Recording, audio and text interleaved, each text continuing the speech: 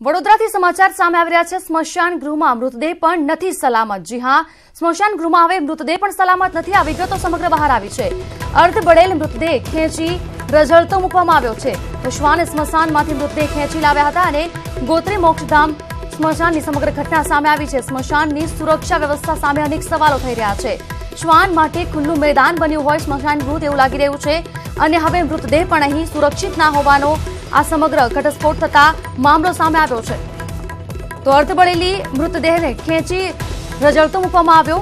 શ્વાને સ્મશાનમાંથી મૃતદેહ ખેંચી બહાર લાવ્યો અને આ સમગ્ર વાત સામે આવી। ગોત્રી મોક્ષધામ સ્મશાનની સમગ્ર ઘટના સામે આવી છે। સ્મશાનની સુરક્ષા વ્યવસ્થા સામે અનેક સવાલો આ મામલે થઈ રહ્યા છે। અર્ધબળેલી હાલતમાં મૃતદેહ હતો। અર્ધબળેલો મૃતદેહ ખેંચી રઝળતો મૂક્યો છે।